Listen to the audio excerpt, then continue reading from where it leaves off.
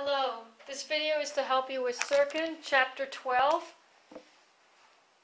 The data for this video that they use to calculate Yate's correction for continuity, which is also the chi-squared corrected, the data they're using for the observed frequencies is found on Table 12.1, page 399 of your textbook. And the data they're using for the expected frequencies is from Table 12.2, page 400 of your Sirkin textbook. The primary page we're going to be using starting at is page 416. So turn to page 416 of your Sirkin textbook, and we'll talk our way through this. When I work these, I work on the columns. I work from top to bottom on the columns, and I work across the rows. So let's work through this. The A, notice I labeled my tables A, B, C, D, and A, B, C, D. The reason for that is for the A for the observed frequencies, calculating the attitude on intervention 4, you're for it, and the attitude on death penalty, you support it, where it's the same for the expected frequency. The A column is attitude on intervention, you're for it, and attitude on death penalty, they support it. Okay, so they have to correlate that way. So for the observed frequencies, the A is 15, working down, the B is 5, the C is 5, and the D is 15. Now we go over to the expected frequencies, which is our next column over to the right, which the A is 10. Don't get tripped up, all the numbers are the same, that's why I'm going to talk you through it. The B is 10, the C is 10, and the D is 10.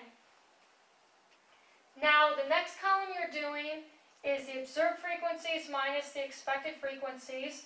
So, look across on the row. The observed frequency is 15 minus the expected frequency was 10, so that equals 5.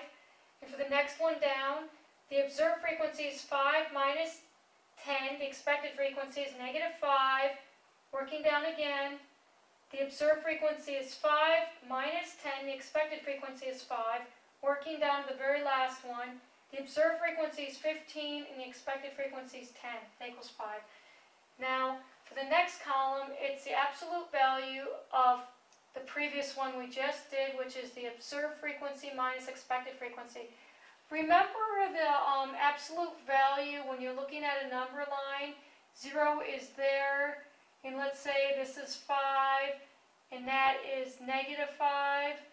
They're both 5. Pretend it's even. They're both 5 places from the 0. That's what it is. What's the amount of distance? So let's work our way down. For the first one, 5, the absolute value is 5. So the absolute value of negative 5 is 5. The absolute value of negative 5 is 5. And the absolute value of 5 is 5. Now we go to the next column. The next column is observed frequency minus expected frequency, what the absolute value was, minus 0.5. So don't get tripped up, these are all 5s, but I'm going to talk through, because they're usually not the same number like this. So the observed frequency, the absolute value of the observed frequency minus the expected frequency is what we just did in this column. So it's 5 minus 0.5 equals 4.5, and working down, it's 5 minus 0.5 equals 4.5, and again, 5 from the previous on the same row. 5 minus 0.5 equals 4.5, and looking across the previous row for this column, 5 minus 0.5 equals 4.5. Now the next column is the absolute value of observed frequency minus the expected frequency minus 0.5, which, as you know, that was the answer for previous column. All you're doing is squaring it. That number times itself. So 4.4 times 4.4 equals 20.25, and again 4.4 times 4.4 equals 20.25. 4.5 times 4.5 equals 20.25, and again it's the same number. 4.5 squared equals 20.25. Now the last column is, notice on the top, it's the answer to what we just did. That goes on the numerator at the top. So it's the absolute value of observed frequency minus expected frequency minus 0.5 squared. over the expected frequency, and that's the expected frequency per the row. Now notice all the rows, the expected frequency is 10. So if the number is different, which usually it is, it will be a different number than on bottom for possibly each one.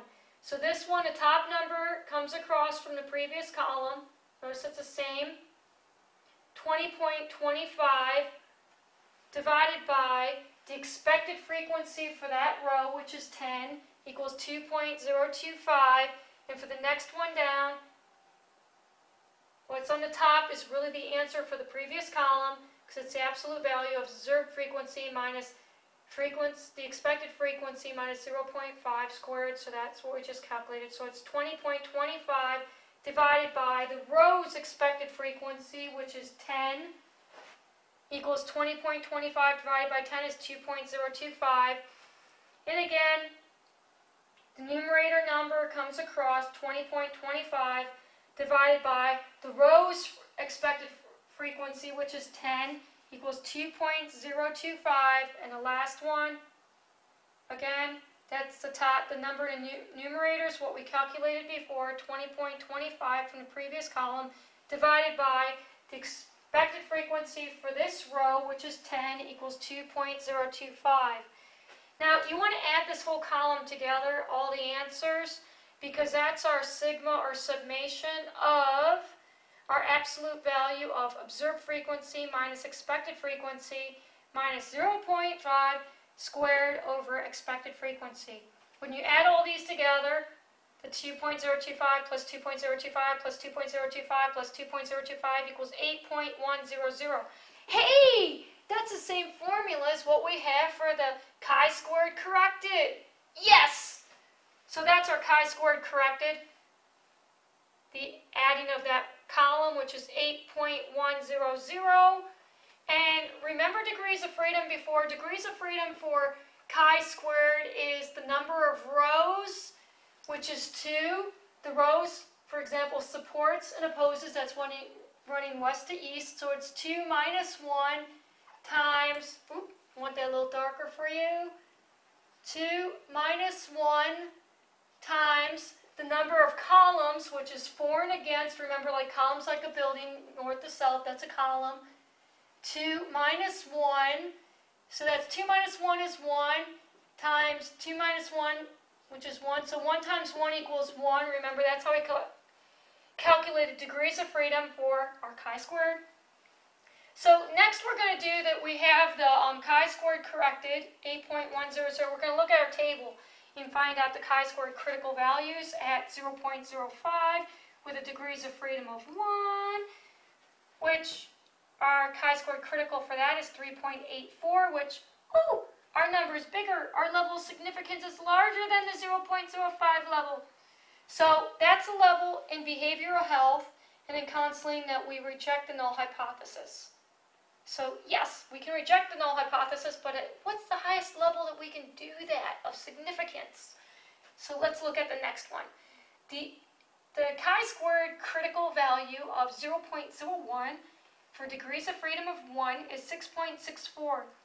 Okay, that's smaller than our 8.100, which our level of significance is greater than what they have. So it at least has to be 6.64 or greater or bigger. So ours is. So it is significant at the 0.01 level. Let's try up one more and see what it looks like.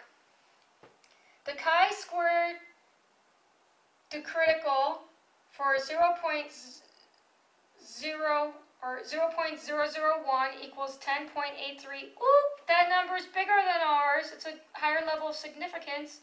So our 8.100 is smaller.